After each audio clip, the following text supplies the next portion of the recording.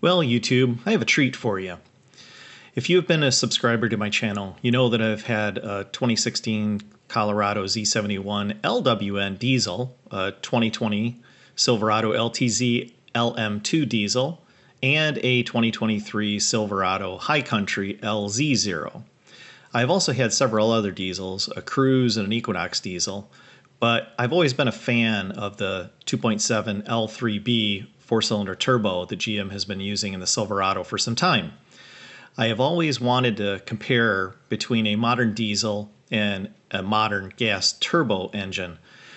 Now that you're able to get the 2.7 L3B engine in the Colorado, I decided it was time to put it to the test.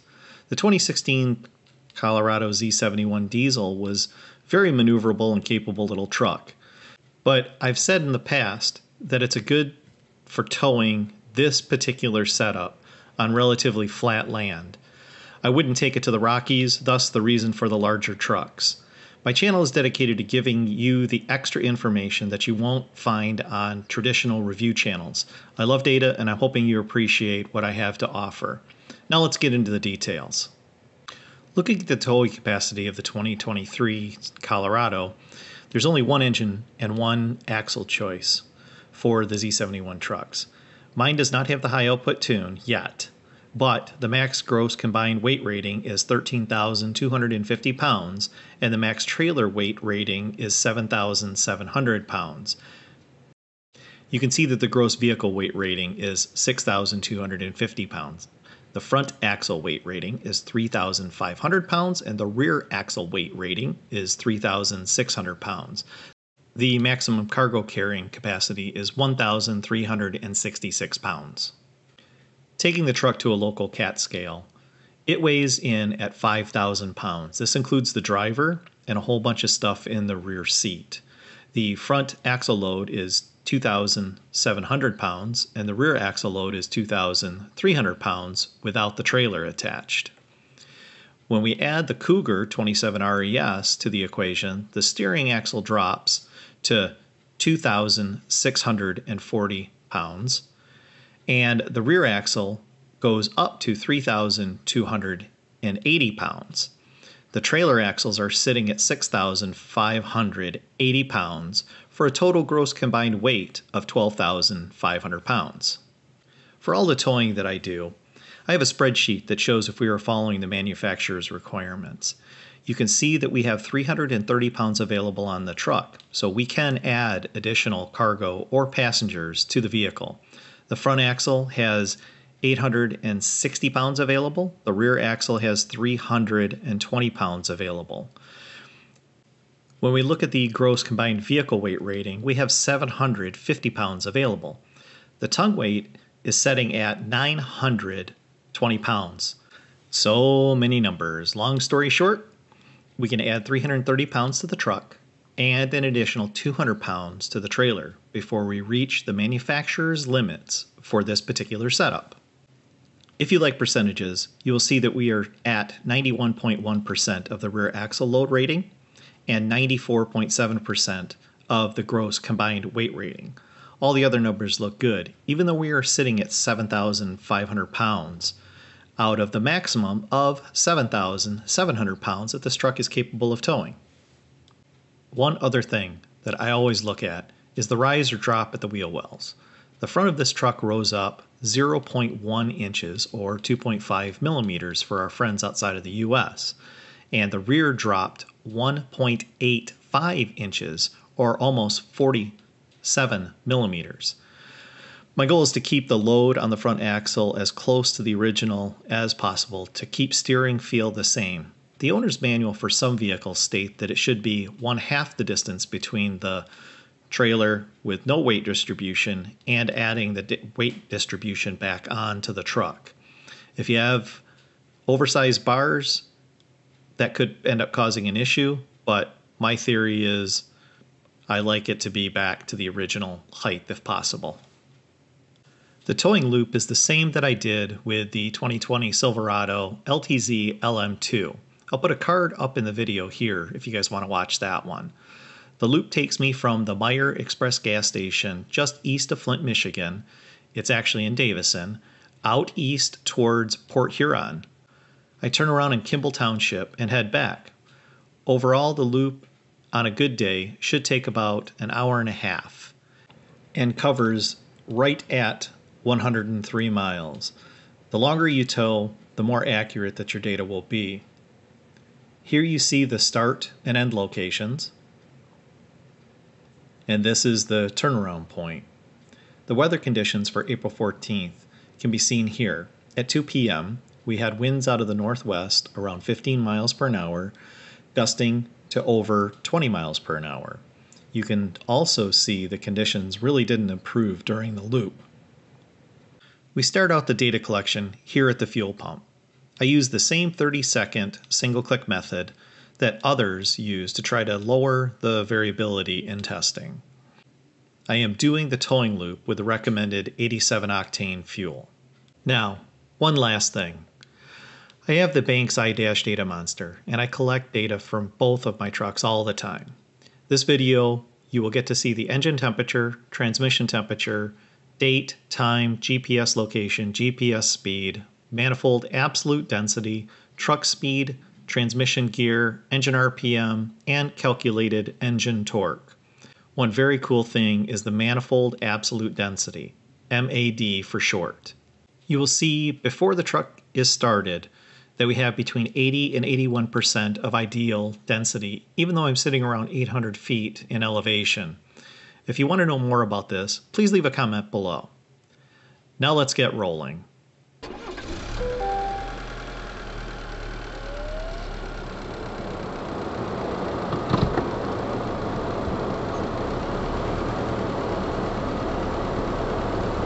So you can see here that the engine RPM and the amount of torque that the engine's putting out and the gear, everything's changing.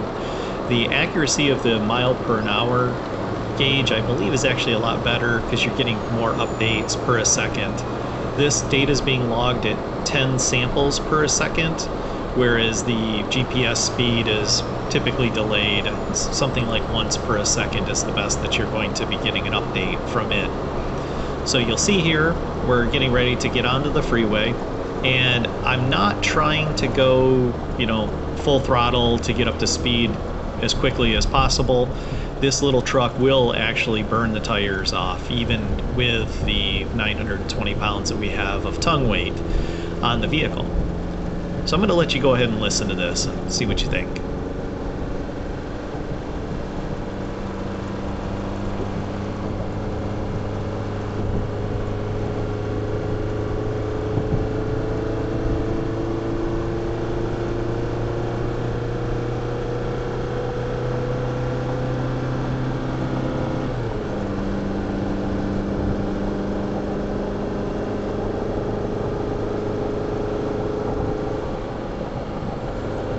And we're already up to 65 miles an hour. We are running in tow haul mode, and tow haul mode does a couple of things. It does change the RPM that the transmission will shift at. It also locks out 8th gear. You're never able to get into 8th gear while you're in tow haul mode. The other thing that it does is, of course, cut off the auto start stop, which is something that you really don't want if you're towing anyways. You come up to a light, you don't want the engine shutting down, especially if you've been towing hard. That way all of the fluids and stuff continue to pump and the turbo is able to stay cooled down. You notice in 6th gear we're just under 2,500 RPMs, and we do have a little bit of a tailwind as we head east here out of Davison, Michigan.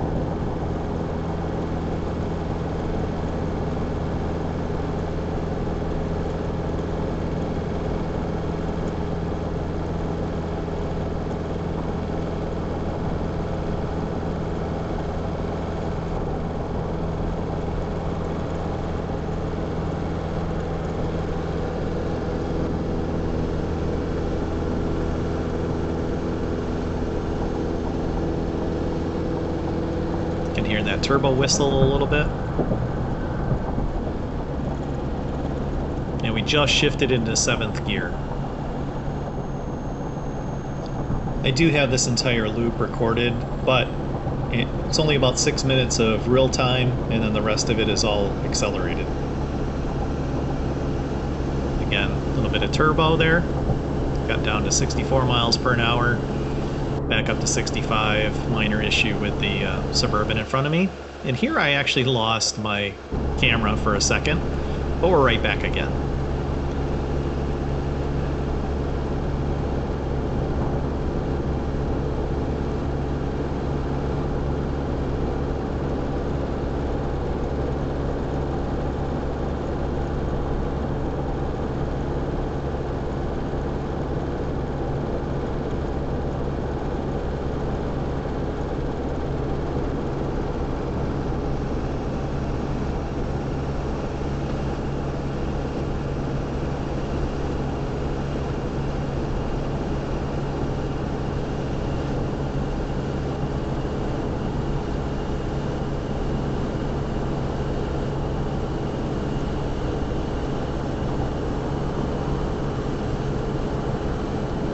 You'll notice here that we're getting up fairly high in the overall torque range for this engine.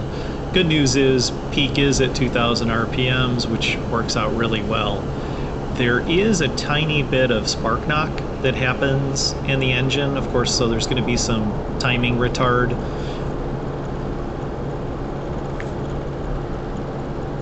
You can hear it right there, retarding at the timing. Thinking about possibly doing another tow test running premium. You don't get additional torque, but it is something that I could do. The next thing I'm going to show you guys is kind of the view from my position. So here I've got those clamp-on tow mirrors.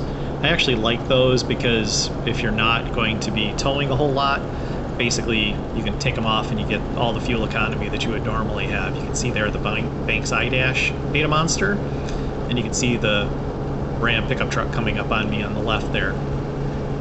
And I am running without the camera on it because I haven't got the update for the automatic emergency braking. That's something that still has to be done. And if you guys have any questions, if you want any additional information, please leave a comment. If you don't mind, subscribe to the channel. It really does help out. And I'll talk to you guys as soon as we get back to the Express gas station.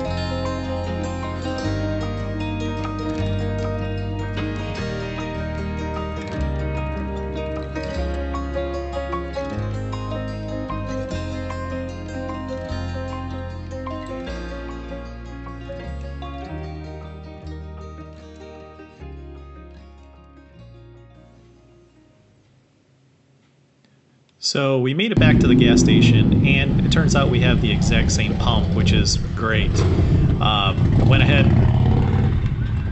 filled up the truck here, and I'm going to speed this up a little bit too. You'll notice that I accidentally put 93 octane in it after the end of the tow loop. Wasn't really intentional, but the button was already pushed and I was recording, so that's what we get. So we're going to go ahead and speed this up real quick.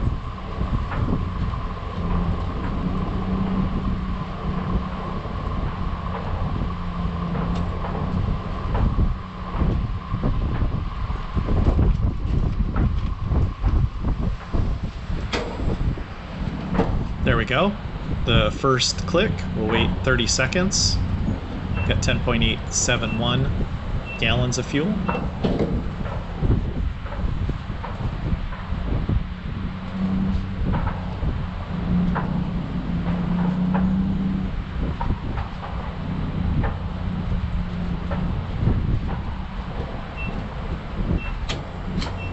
And we ended up at 10.895 gallons of fuel for that loop. So in conclusion, 103 miles divided by 10.895 US gallons gives you 9.45 miles per gallon at 65 miles an hour, or for our Canadian friends, 24.89 liters per 100 kilometers at 105 kilometers per an hour. Overall, I have to say the truck did really, really well. Does get pushed a little bit because there is a mass difference between the truck itself and the trailer. We are towing at the upper limit of the Colorado. Not to say that I wouldn't do it in longer distances. I would. It has tons of power. Fuel economy is okay. I wouldn't say it's great. That little engine can suck down fuel when you're actually putting down some ponies. So anyways, thanks for watching, and I hope you guys enjoyed this. Let me know if you guys want to see anything else. I do have a few other things that have been recorded, and if you guys have stayed all the way to the end, I do have a 0 to 60 that has been recorded towing the 7,500 pounds. Let me know if you guys are interested in seeing something like that. Goodbye for now.